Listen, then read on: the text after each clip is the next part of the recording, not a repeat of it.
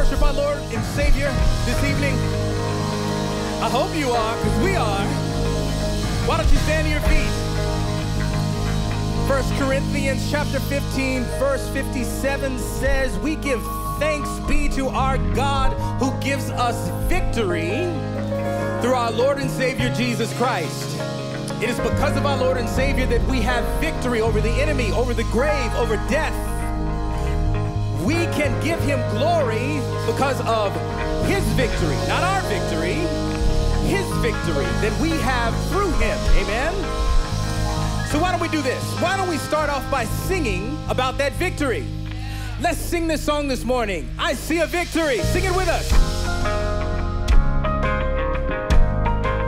Oh, yeah.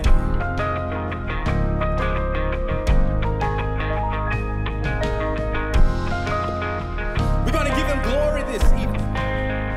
Going to give him all the glory and adoration. Sing it with us. The weapon may be formed, but it won't prosper. When the darkness falls, it won't prevail. 'Cause the God I serve knows only how to triumph. Oh, my God will never fail. Sing it with me now. My God will never fail. I'm gonna see a victory. I'm gonna see a victory. For the battle belongs to you, Lord. I'm gonna see a victory. I'm gonna see a victory. For the battle belongs to you, Lord.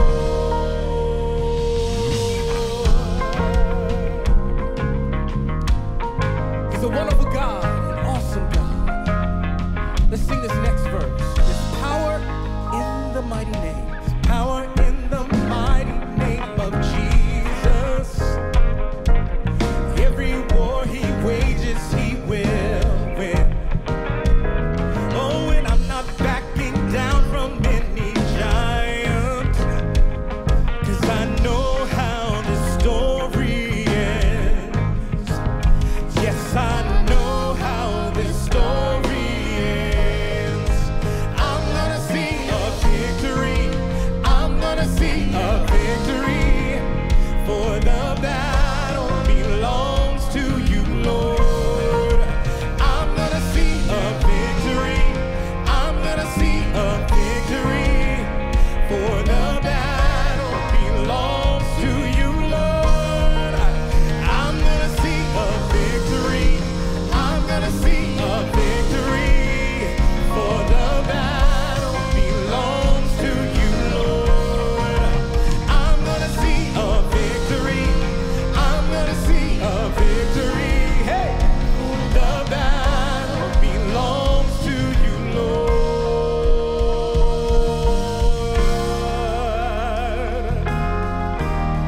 Lord, we claim the victory because you have already claimed it. Glory to your name. We lift you up, Lord. We bless your name. We praise your name, for you are worthy. Let this ring out. You take what the enemy meant for evil, and you turn it for good. You turn it for good. You take what the enemy meant for evil, and you turn it for good. You turn it for good. Sing it out. You take what the enemy meant for evil, and you turn it for good. You turn it for good. You take what the enemy meant for evil, and you turn it for good. You turn it for good. You take what the enemy meant for evil,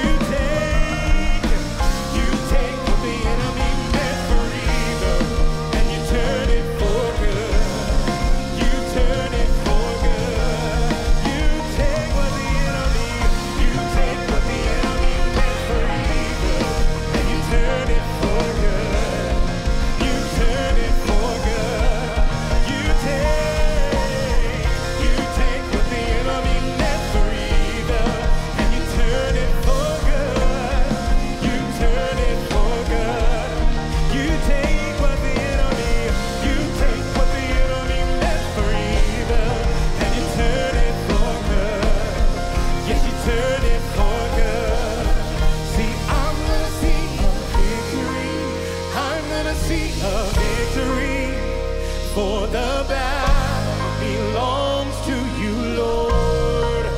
I'm gonna see a victory. I'm gonna see a victory, for the battle belongs to you, Lord.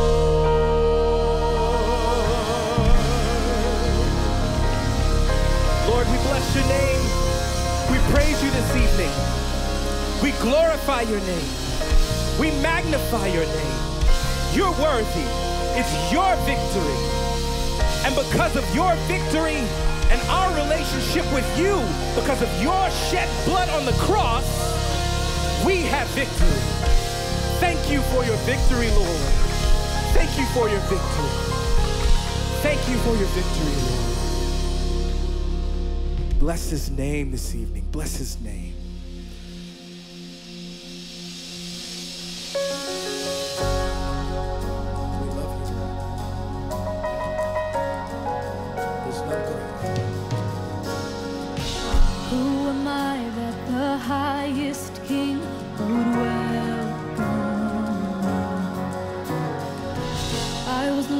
But he brought me in his love for his love for who the Son sets free, oh, is free indeed. I'm a child of God, yes I am, free at last. Ransomed me, his grace from while I was a slave to sin, Jesus died for me. Yes, he died for me. Who the Son sets free, oh, is free indeed. I'm a child of God. Yes, I am. In my Father's house, there's a place for me. I'm a child of God. Yes, I am. I am chosen, not forsaken. I am who you say I am. You are for me, not against me. I am who you say I am.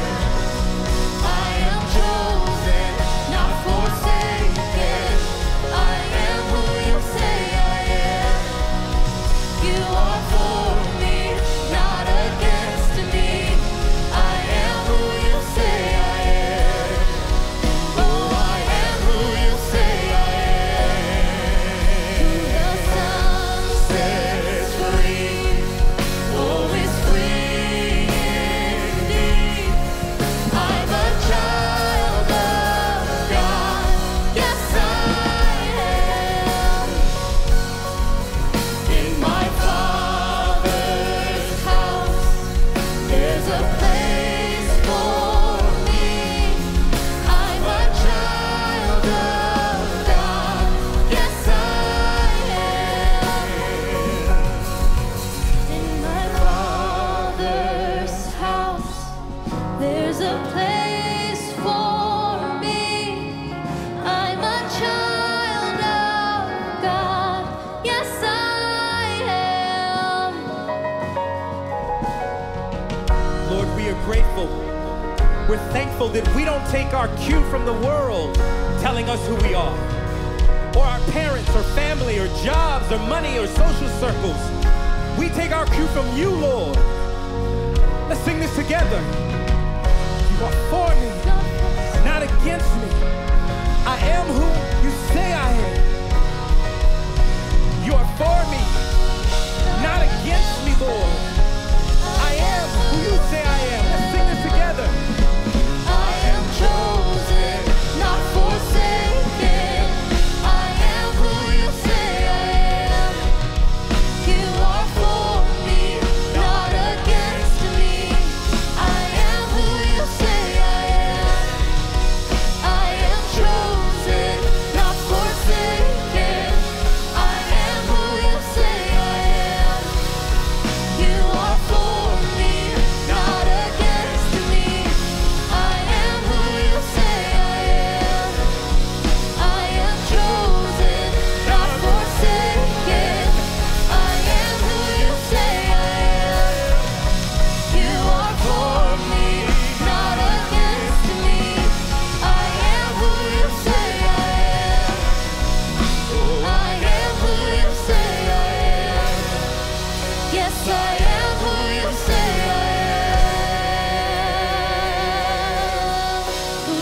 Son sets free, oh, is free indeed.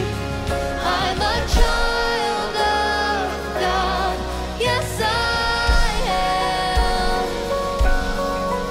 In my Father's house, there's a place for me.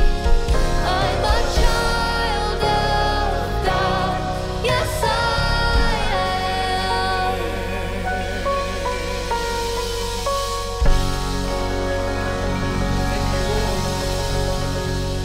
Thank you so much, Lord. You've chosen us. And because you've chosen us, we're not forsaken. We're not left by the side.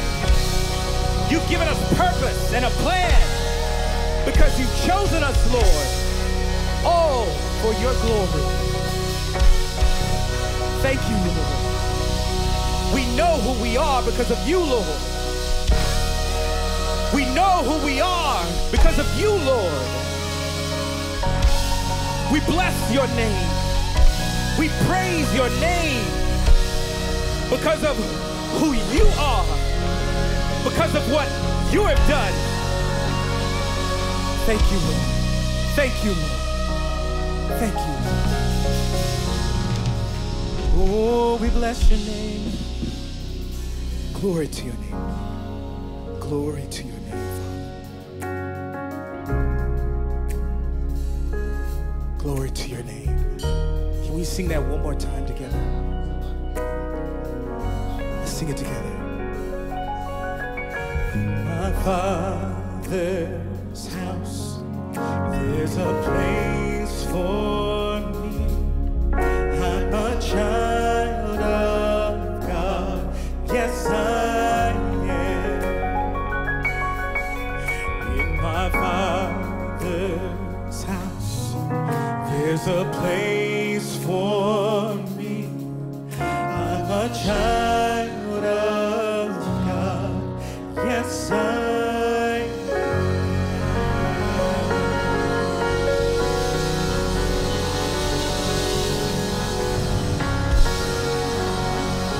Thank you. Thank you.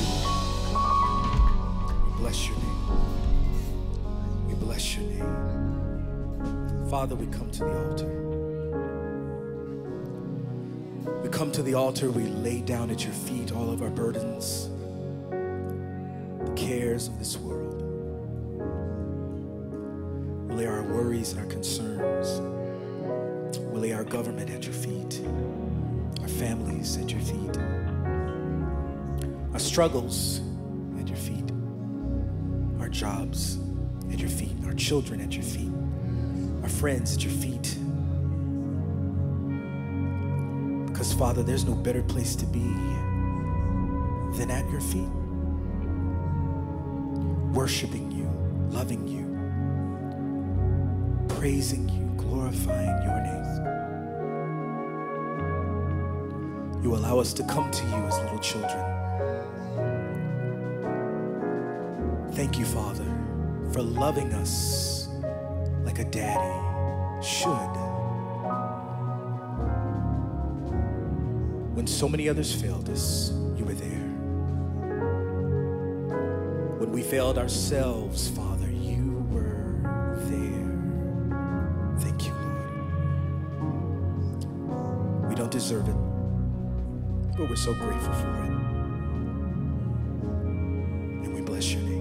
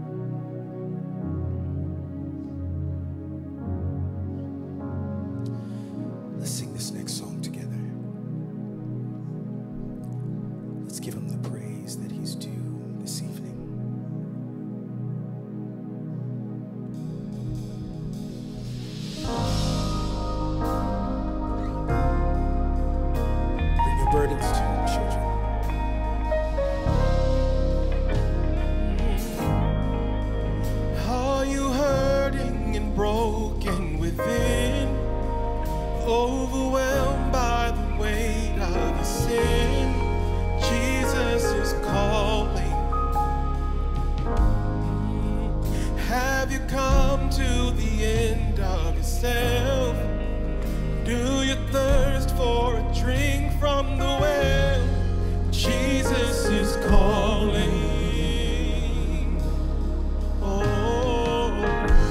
Oh, come to the altar. The Father's arms are open wide.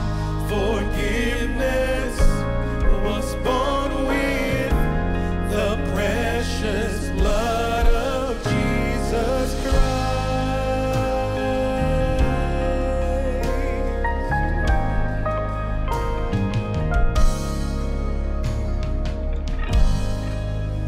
Leave behind your regrets and mistakes. Come today, there's no reason to wait. Jesus is calling. Bring your sorrows and trade them for joy. From the ashes, the new life is born. Jesus is calling.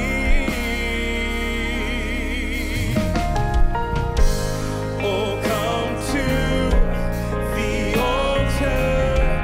The Father's arms are open wide.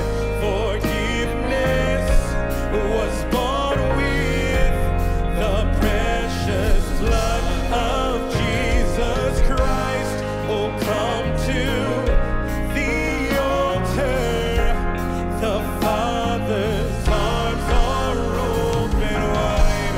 Forgiveness was born with the precious blood of Jesus Christ.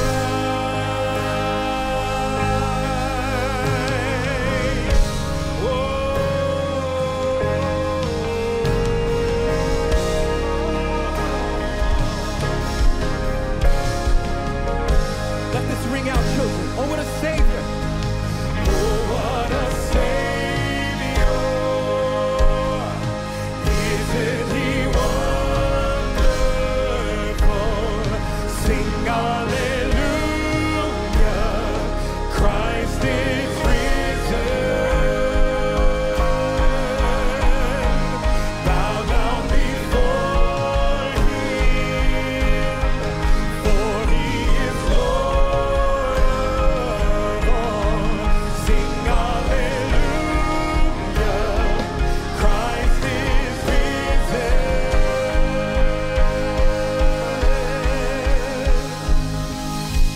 Oh, come to the altar. The Father's arms are open wide. Forgiveness was born with the precious blood of Jesus Christ. Oh, come to the altar. The Father's arms are open wide. Forgiveness was born with the precious blood of Jesus Christ.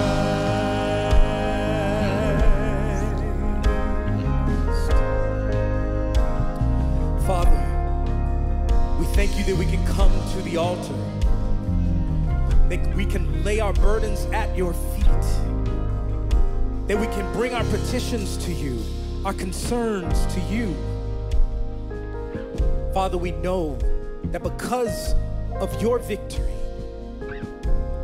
because of your blood shed for us, because of the relationship we have with you, because you called us, because you chose us, that we can come before your throne.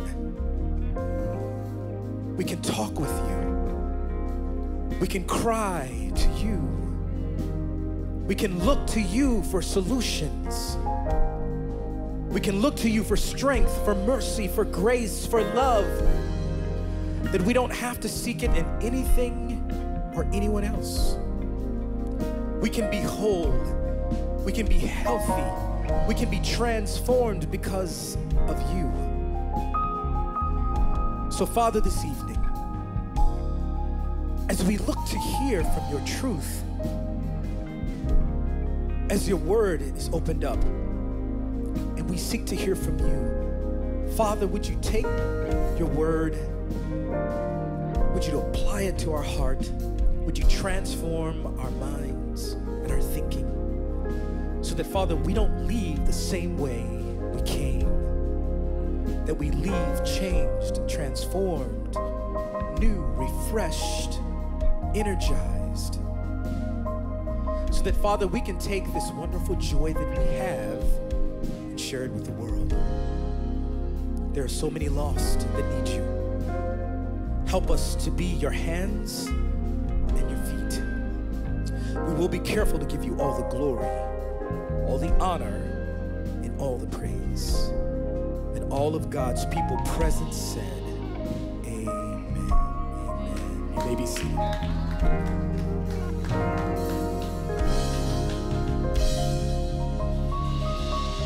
Hello, Converge. Can we give it up for a second for our worship team, please?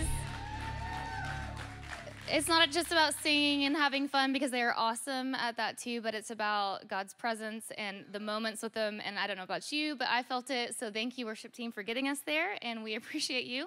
Also, welcome. Thank you, everyone, for joining us online as well, in person. If it's your first time with us, please make sure to stop by our Welcome Center outside. We have a gift for you for our way of saying thank you for joining us. We'd love to get some info, too, so we can stay connected. Pens and paper for the note takers. We've got a couple of announcements. We have our water baptism coming up on September 11th at 5 p.m. So for those of you who have made that awesome major step of accepting Jesus as your Lord and Savior, we'd love to celebrate you as you take this milestone, this faith milestone of publicly declaring it through water baptism. Join us September 11th at 5 p.m. Please register by emailing admin@weareconverge.com. Also, I'm going to say it every week. I know you've seen the cool Converge merch floating around. We have a booth outside. You can pick some up there. We have hats, cups, coffee mugs, water bottles. We also have, you can also purchase online at store.weareconverge.com. And a little birdie might be floating around saying there might be some cool new merch coming soon. So hurry and get stocked up on what we have now. We might have some trickling in here in the weeks coming. Next, make sure to follow us on social, at YouTube, Instagram, Facebook, @WeAreConverge. So if you're not following us, just click follow. Make sure you comment. Make sure you like. Make sure to engage with us. We love seeing your faces and tags and whatnot. And last but not least, we want to give a major, major thank you to all of you who partner with us financially.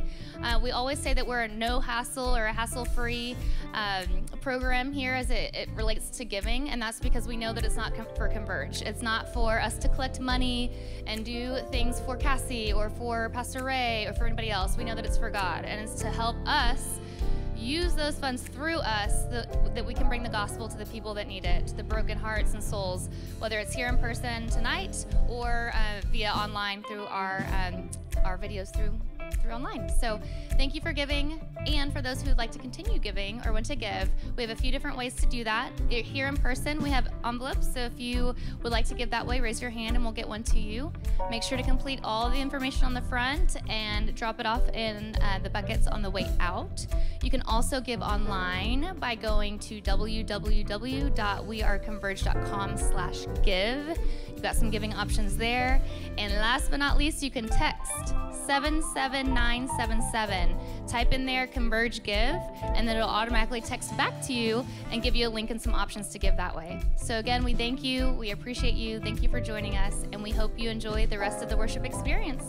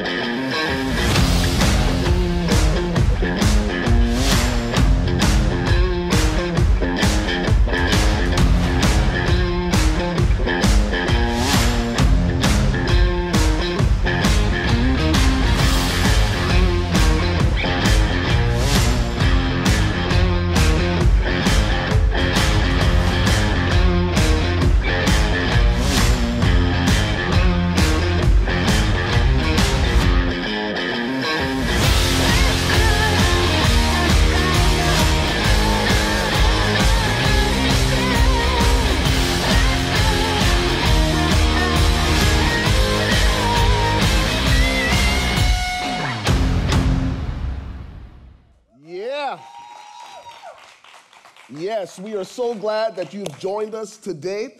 Whether you're in person or joining us virtually online, you're a part of our V-Fam. We'd like to say welcome to today's worship experience. Listen, the psalmist said it this way: I was glad when they said unto me, let us go into the house of the Lord. We're excited that you are here and we get to dive into the word together. As we look to God's word, just real quick, anybody else other than me, other than your pastor, how many of you have been enjoying this series? It's been helpful, it's been encouraging to you? Yeah, we're learning these life lessons from the book of Exodus. And we're going to do something a little bit different. We're going to change the pace. We're going to shift our tone and tenor slightly because today I get to tag team with one of our leaders here at Converge Church. One of the things we're intentional about here at Converge is about developing leaders. And man, God has blessed us in such a tremendous way with quality people that he has allowed us to do life and ministry with. And guess what? Today is no different. I have the pleasure of tag teaming with half of our e-church director team, and that is none other than our very own Andrea Jackson, who will be bringing the word with me tonight. So why don't you come, Andrea? And her husband, Dexter, partners with her, and they direct our e-church. So everything that happens virtually flows through their hands. So we're honored to have Andrea with us. Show your love one more time for Andrea Jackson as she comes.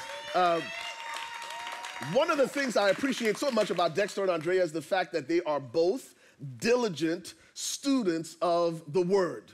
And not just publicly, but in private, right? And so I'm excited about what she's going to share with me. We had a conversation offline about some of the things that the Lord was sharing or showing her during our summer Bible immersion campaign. As you know, we read through the book of Exodus together, and that sort of primed the pump for this series.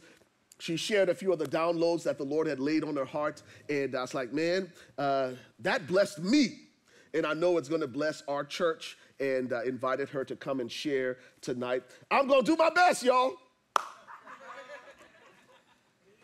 Not to be a backseat driver. Come on, somebody.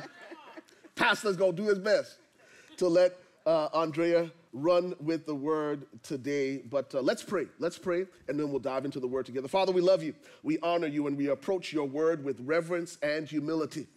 Father, we thank you that your word is a lamp unto our feet. It is a light unto our path. And Lord, in this moment, as we look to your word, we trust you now to bring illumination to our understanding, to the places where we're uncertain and unclear. We look to your word now. Holy Spirit, you be the teacher. You guide and direct everything we say in Jesus' name. And everyone said, amen and amen. Once again, everybody, Andrea Jackson is in the house. For week six of Get Out, we're learning these life lessons from the book of Exodus. Now, check this out real quick, just to bring context to what we've been learning. We've been learning a few lessons, and for me, it always helps if we do a quick review. So here's the review. Here are a few lessons that we've learned. Number one, this is what we said. Life lessons we've learned from the book of Exodus, right? Number one, patterns always trump potential. We've talked about that extensively. Number two, here's the second lesson. Just because it's dormant doesn't mean you've been delivered. Number three, you must be willing to confront what you hope to conquer. Number four, this is all these lessons that we're learning from God's interaction with the Israelites. Number four, choose God's presence over God's provision. We talked about that extensively from Psalm 106 last week, how God gave the Israelites everything they requested, everything, not just requested, but the things they demanded, but he sent leanness in their souls. That it's possible to have everything you want and still go through life unfulfilled because of that God-shaped void. So here at Converge, we're going to be intentional about seeking God's heart, not just his hand. In fact, Psalm 103, come on, we're going to Come on, backseat driver. Go for it. Psalm 103 says it this way, in I believe verse 7 or 8, that God showed Moses his ways, but Israel his deeds. Huge distinction. God showed the nation of Israel his power, his miraculous power, but with Moses there was a distinction. He showed Moses his ways, his character, his attributes, his temperament. And that's the side that God wants us to live on. Yes, it's okay to experience God's miraculous power, but beyond experiencing what God can do for us, God wants us to experience who he is. And that's why Moses says, Lord, if your presence doesn't go with us, we don't want to leave this place. And here's what God was saying. Listen, you're about to go into a land flowing with milk and honey, but I ain't going with you. And Moses realized that it was not enough just to go into a land flowing with milk and honey to have all of your needs met and not have the presence of God with you. These are life lessons we're learning from the book of Exodus. And today, we've got another lesson that we're going to jump into because Andrea is going to help us get out of what? Other people's way. Say that one more time for good measure, Miss Andrea. Get out of other people's way. All right. Yeah. Run with it. All righty. So in some of the previous weeks, we talked about, getting out of your own way, getting out of your own head. And as I was reading through, especially the early part of Exodus and listening to the sermons on Sundays, I realized it's not enough for us to just stop there at getting out of our own way and getting out of our own head. Because the Bible says in Philippians 2 and 4 that we are not to look on our own interests, but also the interests of others. Wow. And as I was reading, in particular between chapters 5 through 12, I saw a cautionary tale in Pharoah. And what can happen when we are more concerned with ourselves and our own self-interest than we are with the interest of others. Wow. And that he, in being concerned and obsessed almost with his own interests, stood in the way of an entire nation of people and how that thing impacted them for thousands of years, even to this day. Wow. Wow. All right, unpack that for us. I'm being good.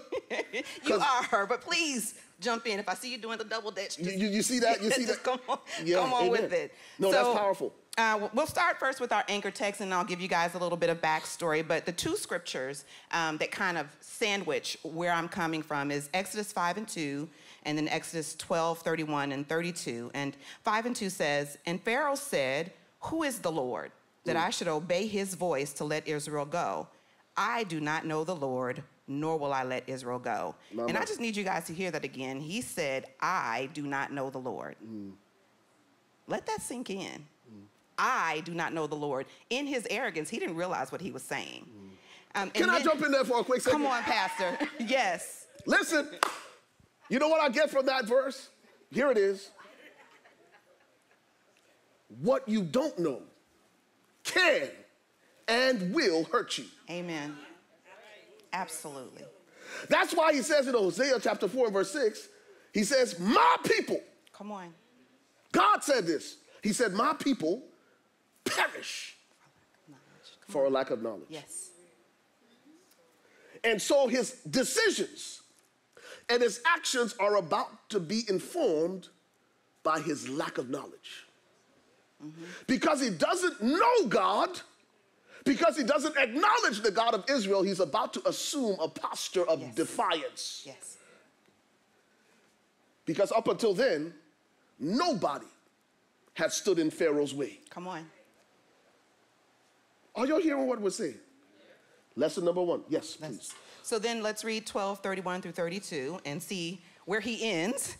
Then he, Pharaoh, called for Moses and Aaron by night, and he said, "Rise, go out," or as we are saying, get out, "from among my people, both you and the children of Israel, and go serve the Lord as you have said, and take your flocks and your herds as you have said, and be gone, and bless me also." Let's not forget that part, and bless me also. So as some backstory, back then, during that time, Egypt was, if not the greatest, a great cultural, political, and military power, probably the greatest in the world. there was no king mightier than Pharaoh. And so he was coming from a perspective of, Dexter, I'm gonna say the word, megalomania. He was obsessed with himself and with the power that he perceived that he had. So who is this God that I, Pharaoh, talk about a superpower? Egypt was a superpower. Let you all go? No, not happening. Who's gonna make me? What he didn't realize, though, is that God is the greatest being in existence. Come on. Not just in Egypt, not just in the world, in existence. And that he, the one true God, trumps everything else. So he's about to learn, or as my mama said when I was growing up, you're gonna learn today. So we start out in Exodus 5, and Moses and Aaron approach Pharaoh with the message from God, and Pharaoh is like, no, I refuse. I'm not going to let you go. Who is going to make me do something greater than what is in my own self-interest? No one can make me. In fact, he couldn't fathom that the Lord had said this to them. And he's like, no, your problem is not that the Lord told you guys to go and worship me or to leave. Your problem is that you're lazy and you don't have enough things to do. You've got too much time on your hands. So we're gonna make life miserable for you.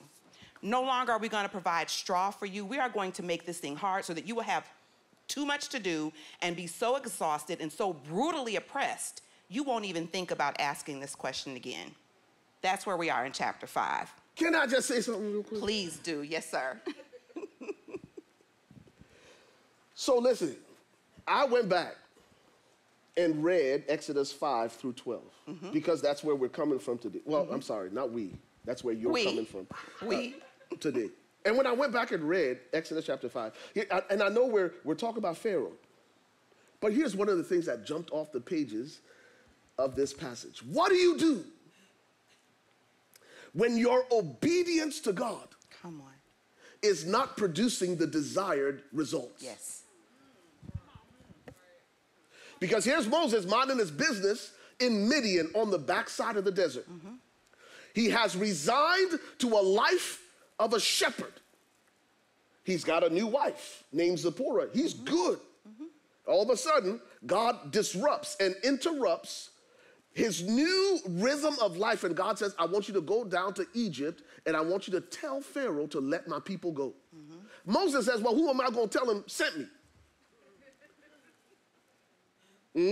Because Moses is like, I ain't going there in my own name or my own strength. And God says, tell Pharaoh, I am sent you. Right. You know what that means? God was saying, Moses, when you get down to Egypt, you got a blank check. I am whatever you need me to be. Yes. Yes. So I don't know about you. If I'm Moses, I'm like, I'm good. When I show up to Egypt and I say those 4 words to Pharaoh, it's a done deal. Boom. Because I've got all of heaven on my side. Yes. I've got I am blank. You fill in the blank on my side. Yes. So guess what happens? Moses shows up, and Moses stands in front of Pharaoh. And Pharaoh's like, what you doing here? And he says, God sent me.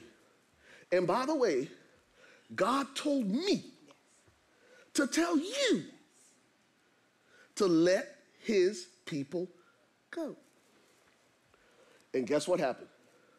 Pharaoh was so scared that he rounded up all the Israelites and let them all go. No, the exact opposite happened. In fact, life became more difficult for the Israelites because of Moses' obedience to God. Yes. Yes. Are y'all listening to what I'm saying? What do you do when it seems like your obedience to God has backfired?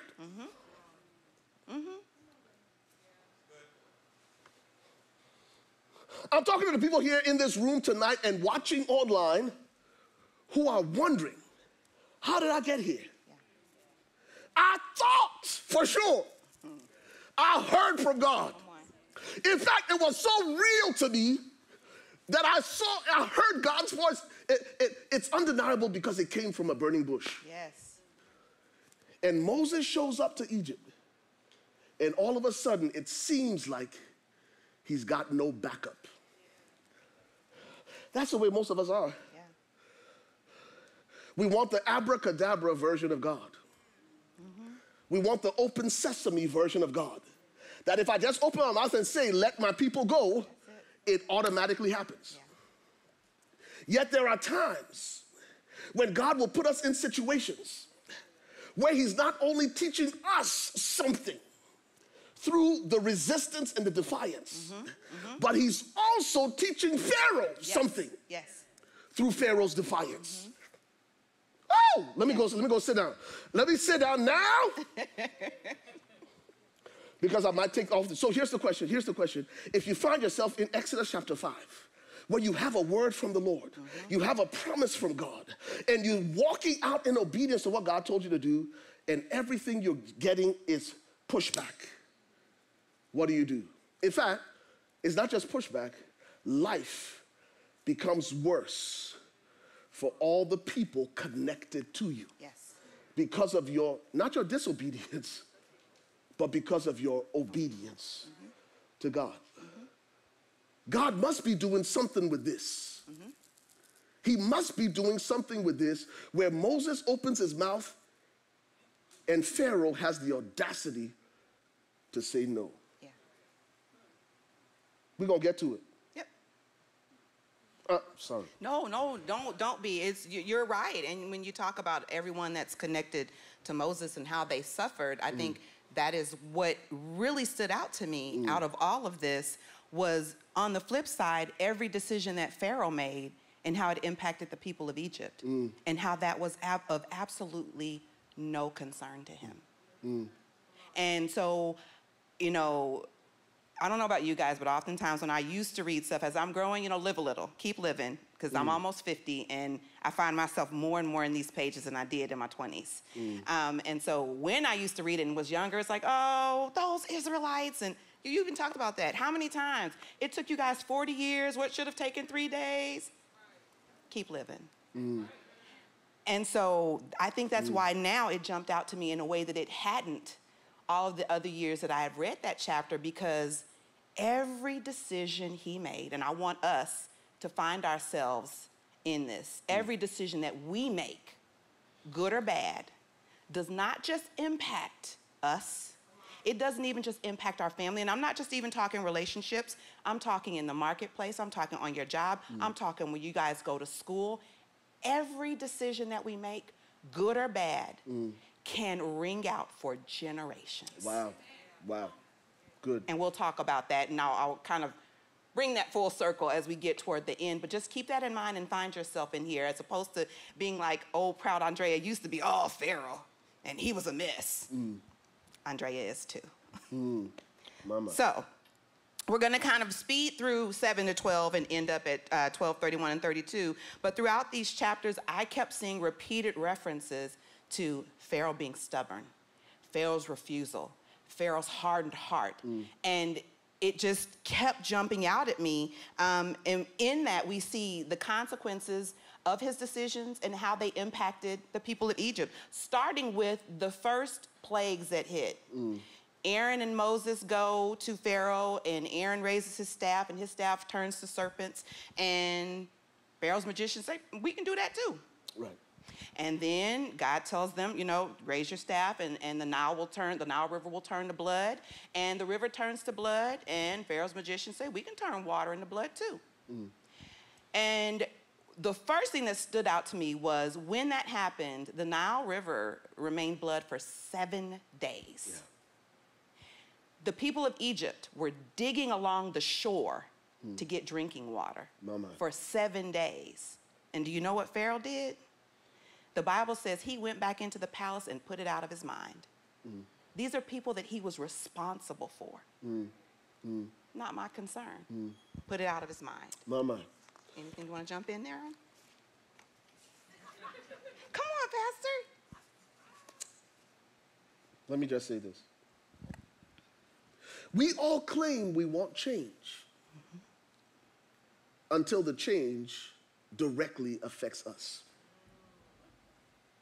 Listen, we all say we want change until it requires us to do something different. Why do I say that?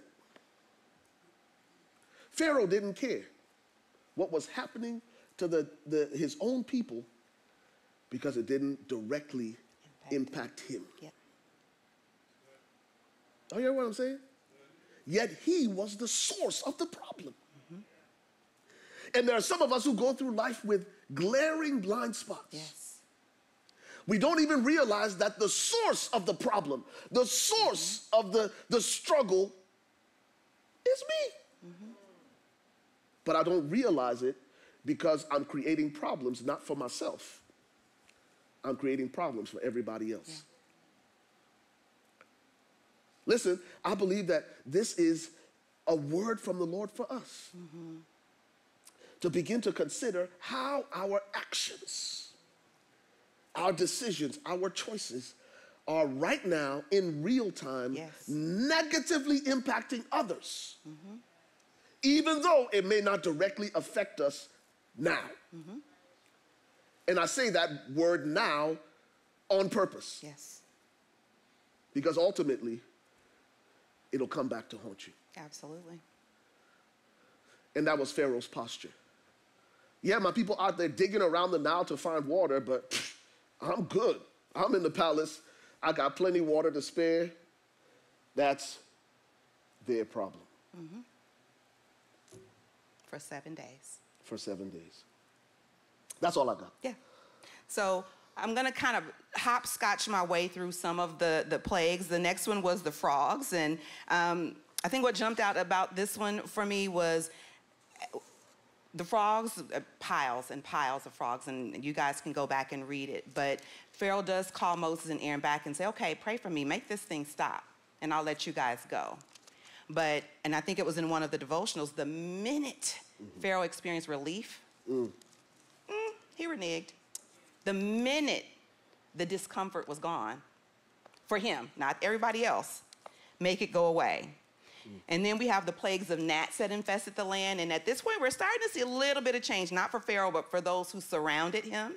And that's important too. They're like, okay, wait, we can't do the gnats. We were able to do the frogs. We were able to do the serpent. We were able to do turn the water from to blood. But the gnats, this is the literal word they said was, this is the finger of God. So they begin to acknowledge God. We're starting to see a little bit of shift. And then with the plague of flies, and these were not just the flies that we're accustomed to, guys. These were biting flies. So Pharaoh then begins to try to bargain with God. Yeah. Okay, well, I'll let you guys, worship your God, but can you do it here? No, we can't. Okay, well, can you just go a little ways outside of the city and not go too far? And we begin to see that progression. Through the plagues of the livestock and the boils, he's still obstinate. He still refuses. And we finally get to the 7th plague of hail, where he admits his wickedness and his sin. He actually uses the word wicked and sin. But at this point, Egypt was, his officials used the word, Egypt is lying in ruins. Will you let these people go? And still, he's more concerned with, okay, well, if you go, who's going? And Moses is like, all of us. No, all of you all can't go. So locusts come, the locusts consume what's left, the vegetation has been destroyed, livestock has died, all of these things have happened. And he finally goes to them and says, I've sinned, forgive me, pray for me. And the thing that jumped out about that to me was Pharaoh had a theological head understanding of sin and the need for forgiveness. And still his heart hadn't changed. He still would not let them go. And he, again, with the bargaining, it's like, okay, well, maybe you can take just the men and leave the kids and the women. Okay, well, no, you can take your little ones and you can take your women, but just leave your herds and your livestock. So all of this was about making sure that they came back. They were slaves. And way back in Exodus 1, he was already intimidated by their strength and their numbers. So can you imagine that many slaves leaving your country and you're the superpower? You're a hired help. is walking out. So he wanted to make sure that they would come back. So the plague of darkness comes, and it's so dark that the Bible says you could feel the darkness for 3 days. Now, the flip side of that is, with that plague, Israel wasn't in darkness. In the land of Goshen, they weren't experiencing this. Right. It was all the Egyptians. But again, none of this concerned Pharaoh to the extent that it impacted others. It was how it was impacting him. Right. And at one point, Moses and Aaron go, and they say, let my people go. And he's like, look, if you come back here and ask me again, you're going to die. Don't ask me again. Get out. So then the final plague, or the final death of all of the firstborn sons, happens. And we all know, and if we don't know, the firstborn son represents carrying on the family line. Yeah. And so from Pharaoh's house, his firstborn son, all the way down to the lowliest Egyptian girl, every firstborn son in the land of Egypt died, and every firstborn livestock died as well. Right. And so he finally gets to a point where he's like, okay, all right, this might be God. Let's do something. And yeah, I think you guys need to go. And not only do you need to go, but you need to go now. And before you go, you need to bless me. And the Bible also says that the Israelites stripped the Egyptians of all their wealth. They not only left with their family, so everything they had asked for back before the first plague, they got. You all can go, your children can go, your livestock, your herd, your cattle, take it all and take our stuff too. And if you are walking out with the wealth of a superpower, you're not just leaving empty-handed. Come on. So it just amazed me. The Pharaoh we saw in chapter 5 and the Pharaoh that finally relents in chapter 12 are two completely different people, so to speak. What happened? What changed? Wow. Any thoughts? Oh, wow. No, not about that, but I just wanted to leave room for you to double dutch. Yeah. Wow. I have your permission? Absolutely. Wow. There's a lot. Because if we go back to Exodus chapter 7, y'all, what Andrea mentioned about Pharaoh relenting long enough to get relief is huge. So what happened was the frogs came, and Pharaoh pleaded with Moses and Aaron to talk to God, to intercede on his behalf to remove this plague. So the frogs, God drives the frogs out. And as soon as Pharaoh gets just a little bit of relief, he goes back to his old ways. This is what I wrote in my notes. We've been talking about patterns. And this was a pattern for Pharaoh throughout these 10 plagues. Here it is. If we don't genuinely repent, change our mind, we will revert to our old ways when we experience relief. And I talked to you about what that pattern is. We experience temporary remorse. We feel bad about what we did temporarily, but then we rationalize it. Yeah. It ain't that bad. And then, what do we do next? We have relief, but the relief is short-lived, so then we repeat our behavior. Absolutely. Somewhere between relief and repetition, this gave me relief, so I got to do it again. But the relief ran out, so let me do it again. But the relief ran out, so let me do it again. Left unchecked, if you don't disrupt that pattern, it leads to ruin. It leads to destruction. So this is what's happening here. What does that mean in our own lives? Because it's so easy for us to point a finger at Pharaoh. What does that mean in our own lives when we become Pharaoh? Yeah. When our motivation with our interaction with God is, God, just give me some relief. And when we get the relief, we just go back to what we used to do. And then the pressure of life comes, and then we beg and we intercede, God, take the frogs away. God takes the frogs away, and we're right back to the way we used to be. Notice what the scripture says. Romans chapter 2, verse 4, I'm reading from the New Living Translation. It says, don't you see how wonderfully kind tolerant and patient God is with you. Yes. Does this mean nothing to you? Can't you see that his kindness is intended to turn you away from sin? Mm-hmm. So this is what's going on. This is what's going on. Can I just say this? Because I struggle with the text.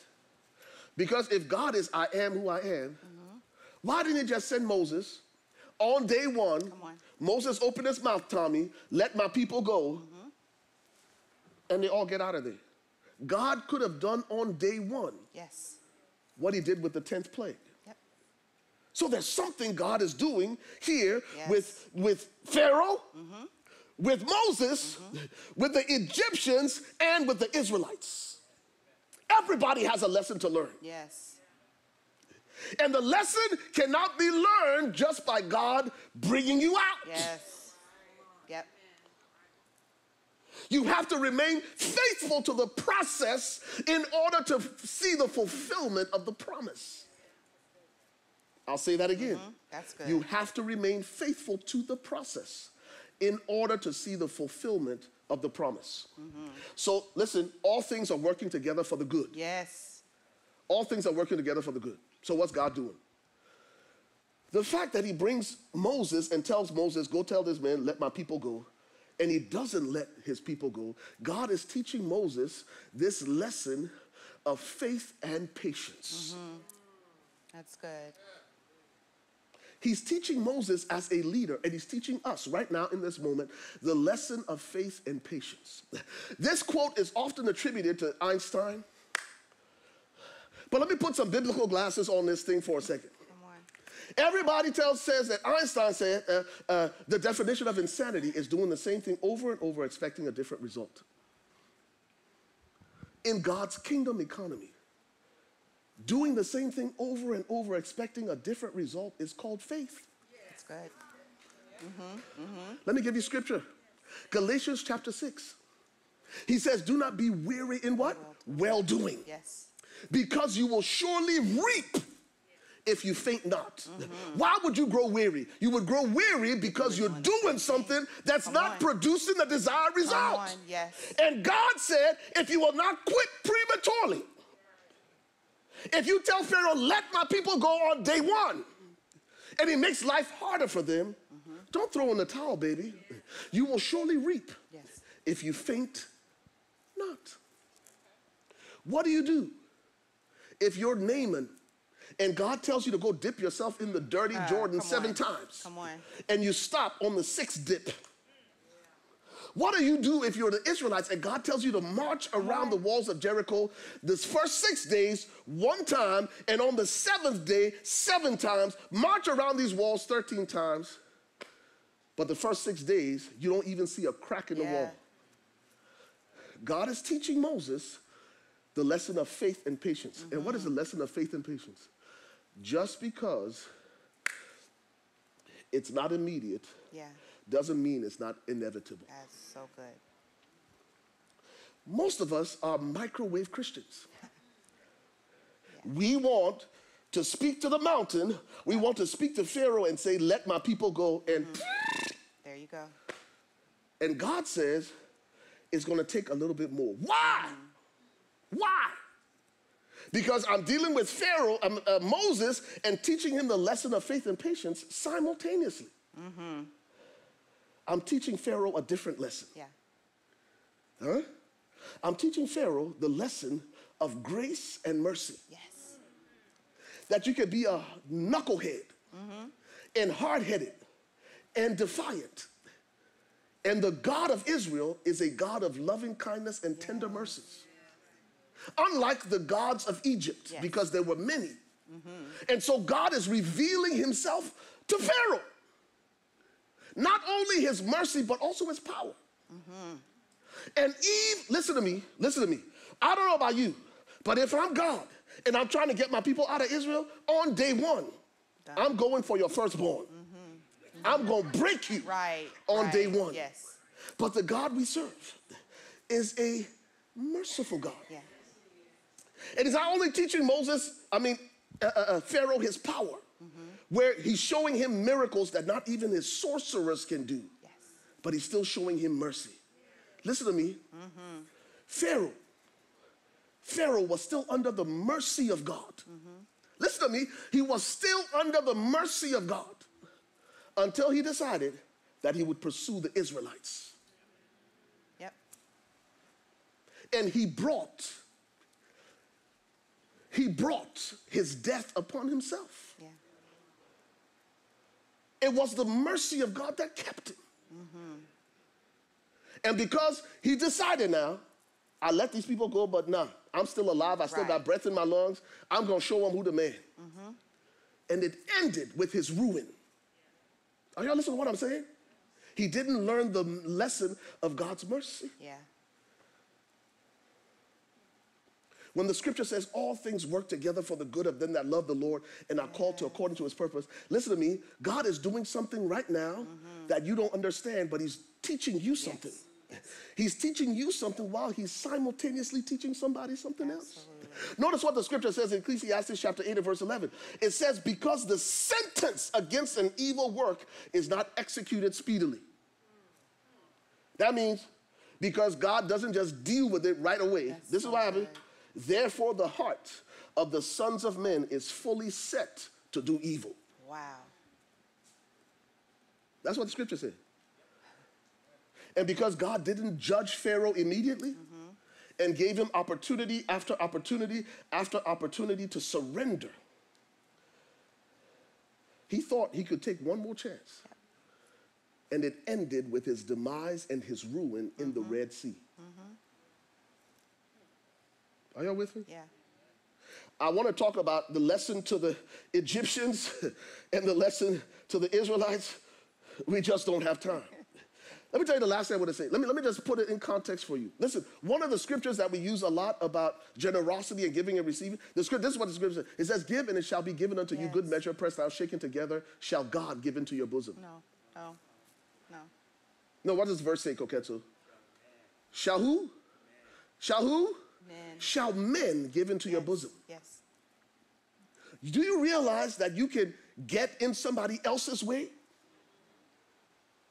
Because God speaks to you to be the answer to somebody's prayer and you refuse to do it? Listen, how is God's will exercised in the earth? Yes. It's exercised through men. It's exercised through women. Yes. And God wanted his will to be exercised in the earth through Pharaoh, but Pharaoh kept getting in his own way and kept getting in the way of others. Yes. Yes. And let me tell you what the scripture says about that. Here it is. Proverbs chapter 3, verses 27 through 29. It says, do not withhold good from those to whom it is due. Yes. When it is in your power, when it's in the power of your hand to do so.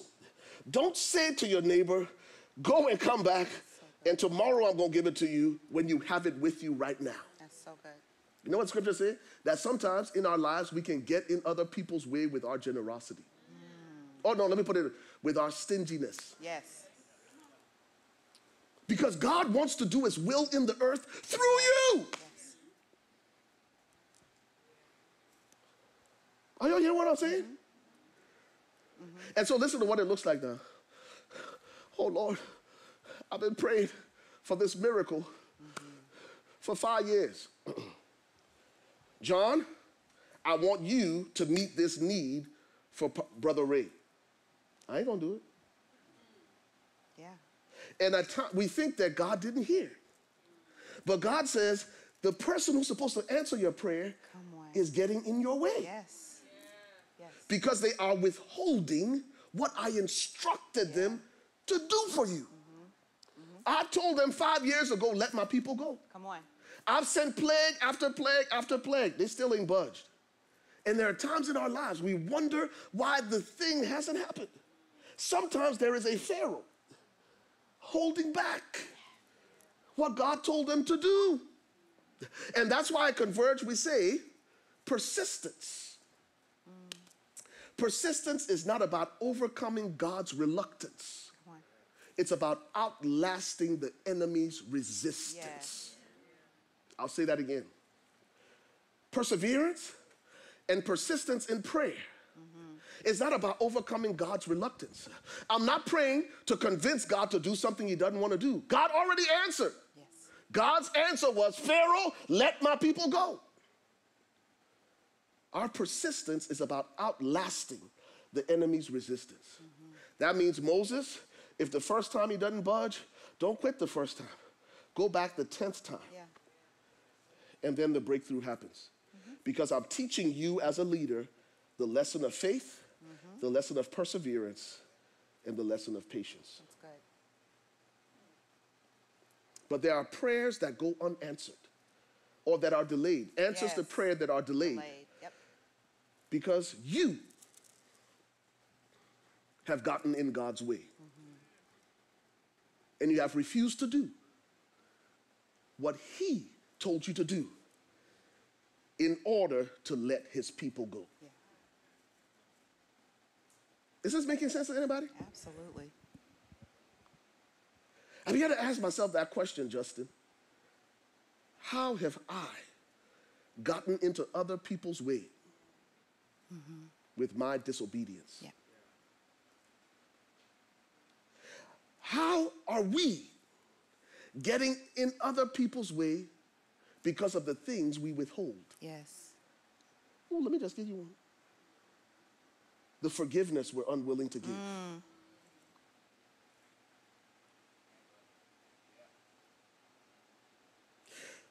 We're more like Pharaoh, Andrea, than we realize. Absolutely. Absolutely. Think about every time God has said to you, let my people go. Release him. Release her. Release them. But we refuse to do it as long as it doesn't align with our plan and our agenda. Yep. And God says, I will continue to bring some disruption now until I can get your attention, because I don't want you to die. Right. I just want your attention. I don't want you to die. I just want you to respond. And this thing wasn't a one-time thing. It wasn't. Go ahead. And I was sharing with Pastor Ray earlier, for me, it was almost like a comedy of errors. And I saw this thing play out like a movie, time after time after time. You know, Pharaoh would open up the palace gates or walk out, and there's Moses. Okay, what you want today? You want flies? You want gnats? Locusts? What? And take your pick, right? Pharaoh would go on about his business and would ignore, and his heart would be hardened. And then, you know, the next time Moses and Aaron would come again, we're back. What's it going to be today? Wow. How many times has he done that with us? In his grace and mercy, and given us time after time. And I know, truth, I can be stubborn. I'm not going to do that. Really? Yeah. The arrogance that it takes to refuse to obey God. Yeah. Time after time after time after time. And he still gives us grace. And he still gives us mercy. Right. And he still keeps us alive. And he still makes provision. But it doesn't fit, and it doesn't benefit me, and it's not, you know, what's in it for me? Right. Doesn't align with my self-interest. It's not convenient. That's the word we like to use now. It's not convenient. And just how much time over the span, because it wasn't like this happened every day. The 10 plagues didn't happen in 10 days, y'all. How much time passed? How many people died? Because people died. Livestock died. People were hurt. People were sick. Boils. How many days do you want to live with boils? Come on. And he just, the time that passed, and his heart just was like, nope, not going to do it. And it was his ego, too, because I'm Pharaoh. Who's bigger than me? But he learned. And then finally, at the end of it all, firstborn sons die. They leave. He dies in the Red Sea. And for me, that thing, a few years ago, my daughter and I took a trip overseas, and one of the places that we went was Cairo. And as I was reading this, I thought about the Cairo that I saw in 2018, where poverty was unchecked. Where you would have 5 people riding a moped, not a motorcycle, not the kinds that had the sidecars, a moped to get around.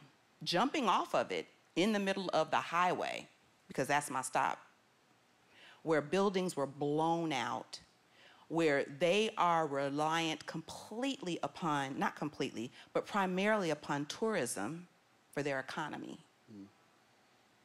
That is drastically different than the superpower, Egypt, that we read about in the Bible. I can't help but make the correlation that what Pharaoh decided thousands of years ago, they lost their wealth, living in poverty. And I went and looked up a few facts. It says, in present-day Egypt, nearly a third of the population is living in poverty. Profits from tourism hold a large percentage of the country's overall income. So when situations adversely impact tourism, it definitely impacts their economy. In addition to poverty and poor living conditions, they suffer from political instability. Remember, they were a political superpower. This instability, along with tense international relations and poor global image, further damage an already struggling economy. So when we were there, we could look out and we saw and climbed the pyramids of Giza. We saw the Sphinx. And then we would see in the background buildings that looked like they had been blown to bits. You would see people lined up, and the only way that they were making money was to sell you a souvenir from one man's poor decision. It impacted not just him, but all of the people of Egypt. And the ramifications are still being felt thousands of years later. As you drive around, you see all these billboards that say, oh, you can have the life you imagine if you just change your mindset. And yes, that's a part to play, but get me out of poverty. From one man's poor decisions, one man's hardened heart. Wow.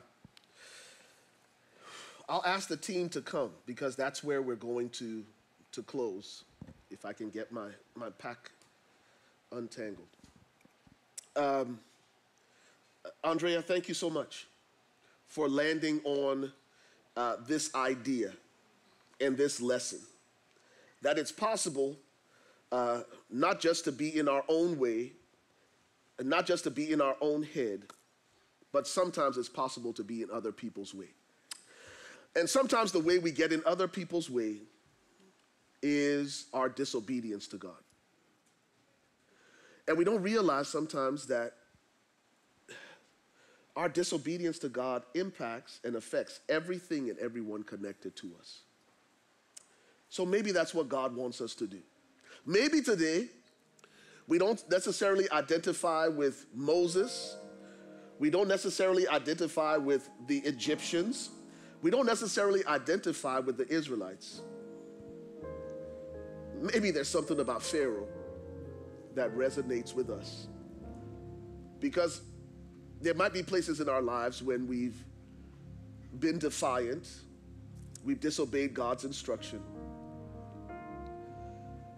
and we don't realize that that decision doesn't only affect me, it affects so many others. And we don't realize that we're actually in somebody else's way. So let's pray.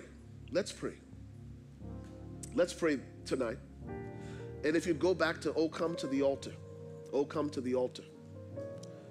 Because the truth is, the scripture declares that it is the goodness of God that leads men to repentance. The goodness of God, not his judgment, not his anger, not his wrath. It is his goodness that leads men to repentance. So if you find yourself somewhere in your life where maybe you've taken and assumed a Pharaoh-like posture, when God says, let my people go, and he said, no, that doesn't fit. It doesn't align with my agenda and my plan. Maybe tonight's the night that God wants you to let it go. Maybe tonight's the night God wants you to let them go so that God can do in them what he desires to do. Let me pray with us. And for those of us joining us virtually, just invite you to pray with us in your heart. And just ask God to show you in your heart those places where you have withheld what he has asked you to let go. Father, we come just as we are. And Father, sometimes it's just the blind spots. We don't realize what we're doing. But tonight we come to the altar, right where we're sitting, right where we're standing. We make a holy altar unto you. And we thank you, just as the lyrics of the song remind us, the Father's arms, they're open wide. Forgiveness was bought with the precious blood of Jesus Christ. So tonight, Lord, we make a conscious decision to walk in obedience to you. That whatsoever you say, God, we're going to do it so that we would not be a hindrance, but that we would be a help. Father, use us as a channel and a conduit for your blessing, for your love, for your mercy, and that through our lives, people would get a glimpse of your nature and your character. We trust you to do that. And Lord, as we align our hearts with your will, not our agenda, we will get out of other people's way. We trust you to do that now, as only you can. In Jesus' name, and everyone said, amen and amen. Did that help anybody tonight? Come on, somebody. Show your love one more time for Andrea Jackson for bringing the heat tonight. Yeah, why don't you all stand with us?